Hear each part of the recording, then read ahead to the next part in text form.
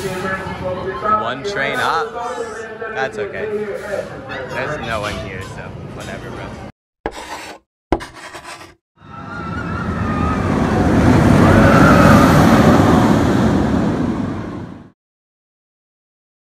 Hey yo, what is up, thrill seekers? Today I am here with my dad at Six Flags America.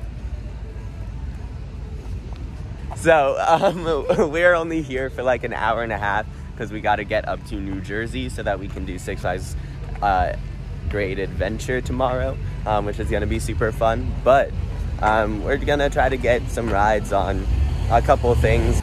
But anyways, gonna head in. Should be a pretty awesome day though. And here we are, Six Flags America. This entrance is honestly one of the better entrances that I've seen at Six Flags parks. It's better than Six Flags Magic Mountain in my opinion. Not quite better than Fiesta Texas, but it is really nice. Firebird. We will not be riding that today. Super Loop. Let's go. Super Loop. Here we go. Wild one. It's like a walk-on, so Flash Pass isn't really needed yet. Is no one gonna go to the back, or one train up? That's okay. There's no one here, so whatever, bro. Yeah. Oh, weird, is that?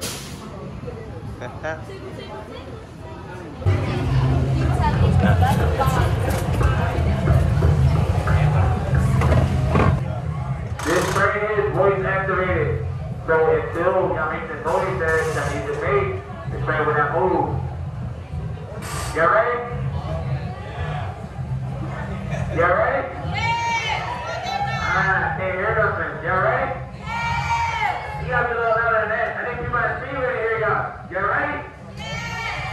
Alright, all clear, man.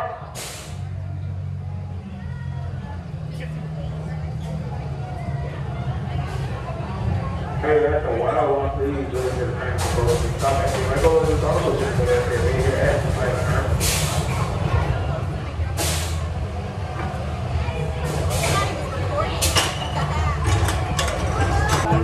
Sorry. Hey, that way. Yeah, that was really good. Something that I told him is that something that I like about Screamin' Eagle at Six Flags St. Louis, it has the same type of restraint, but the maximum that it can go down is like a click or two above the maximum here.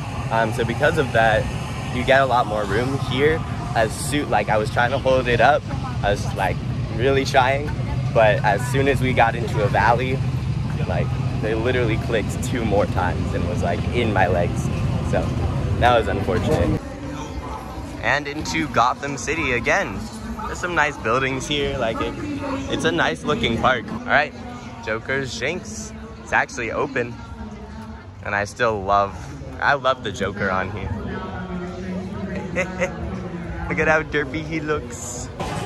Yeah, it's always a really fun ride. That one is a lot smoother, and it runs a little bit faster than the one at Fiesta Texas. So I actually like Joker's Jinx a little bit more than Poltergeist. I think that's about to change just because the experience of Poltergeist is going to be better once it gets rethemed. But for now, Joker's Jinx is a little bit superior. Do you agree? I agree. Yeah. I like how it's sped up at the end. Oh yeah. Yeah. Poltergeist doesn't do that quite as much. So yeah. All right. Next up, Superman. There he is. Beautiful. Based on the fact that there's an operator outside and there's nobody in the station, is it bad? Okay, sweet. I was gonna say, like, it doesn't look like it's open. That's okay. Let's go ride Batman, and maybe we can come back and check.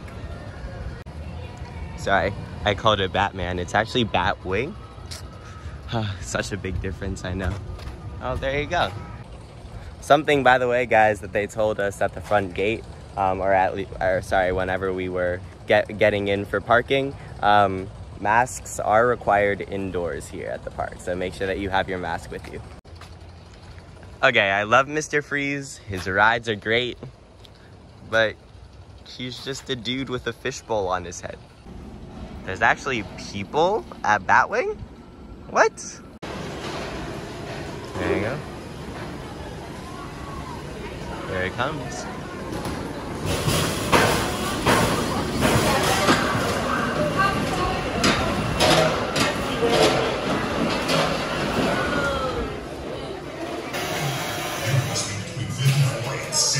They definitely added these auto steals since the last time we were here. That's actually cool. I like that. Also, at this park and other parks, they can walk around the station platform if there's a train not in the station. Like, if there's a train not moving in the station. If there's a train moving in the station, then it doesn't work. Alright, do it. Well, hello. I'll get the...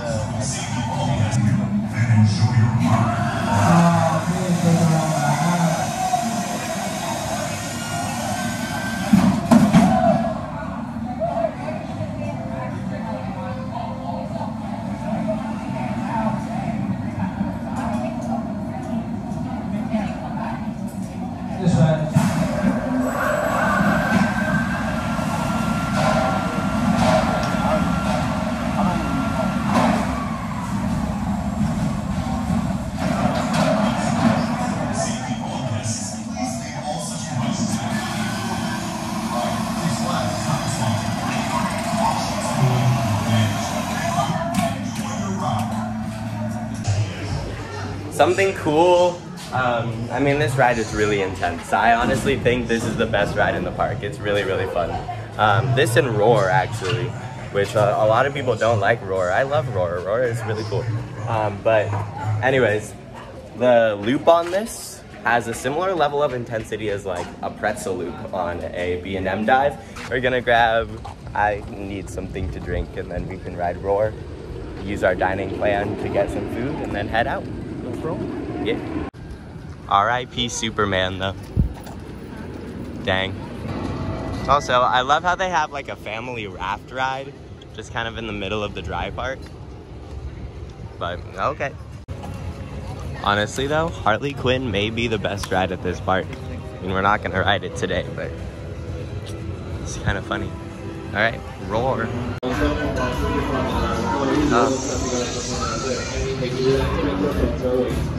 This is actually a really nice plaza. I like this.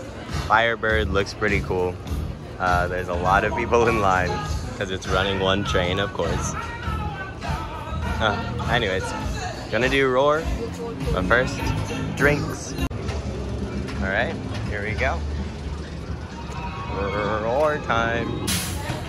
Oh, PlayStation, man.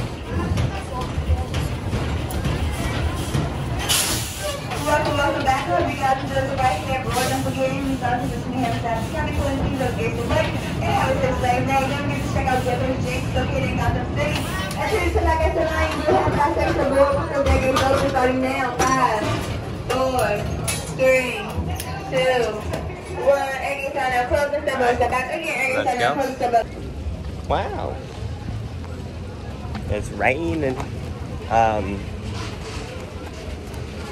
Yeah, Roar, I feel like it beats you up a lot more than I remember it did, so not the best of rides, but Superman is open, so let's go ride it. I have to say, Superman was open, but I haven't seen a train go in a bit, so I don't know. It's definitely not, well, it's like starting to stop raining, so it's definitely not down for weather. A few moments later. So it started like torrential downpouring. It's not anymore, but everyone cleared out of the Superman line. I guess they said that everyone has to leave the line. I don't know why, but okay. Anyways, we're just vibing under here. Alrighty, after a long wait for lunch, we are going to go over and ride Superman because it is back open. Here we are, back at Superman Ride of Steel. Let's do this. And here we are. Back row time. Let's do it. Why are there so many empty seats though? Oof, ride faulted. R.I.P. There it goes. Test run. Haha. Yeah, the E-stop on the back panel over here was actually pressed, so they just pulled it out and then it was like, oh, whoopsies. And then they dispatched it. It's funny, their PA system isn't working, so she's kind of just...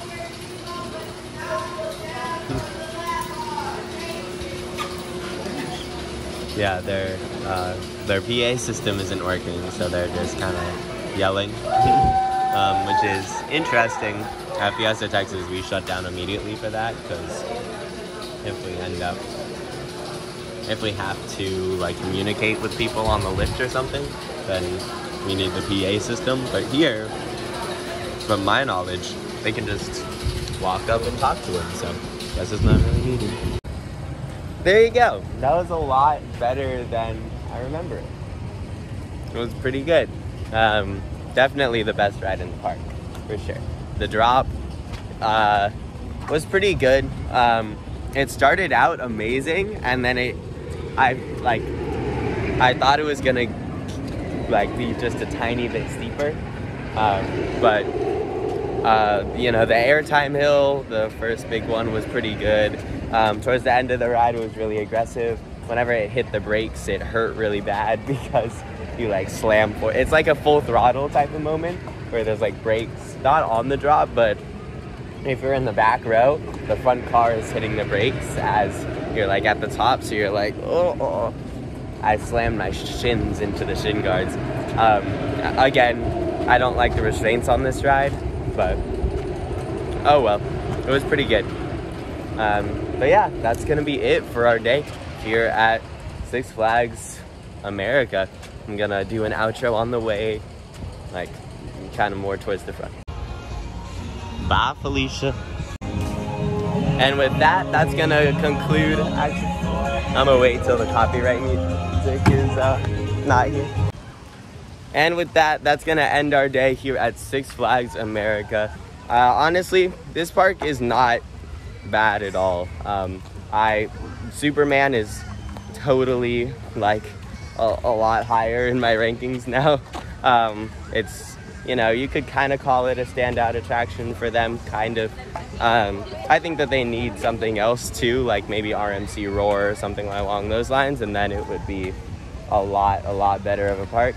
But I honestly think their main thing, they just need to fix like really small policies and stuff. You know, the food was not great, at least for me. You know, they kept having to walk back and forth to the back to get the food, which was like in a different room for some reason, even though there were places to put it in the same room. You know, like kicking everyone out of line when it starts raining for some reason, instead of letting them stay under the cover when they're about to open it in 10 minutes. I don't know, just random stuff like that. It's like stuff that doesn't really happen at other Six Flags parks that you don't really think about because it's like normal to do this. This park does it a different way and it kind of works against you. But other than that, it's a pretty good park. Highly recommend stopping by here, grabbing the credits. You don't really have to spend a full day here. Maybe like, you know, we did it first time in like 4 hours, I think, without fast passes or anything. There's like no one here ever. So anyways, with that, I will see you guys all next time. Remember, like, subscribe, share, all of those things. We're gonna go to, I think, 6 more amusement parks on this trip, so look out for those vlogs coming soon in my vlogs playlist up here. And I'll see you guys all next time. Peace out.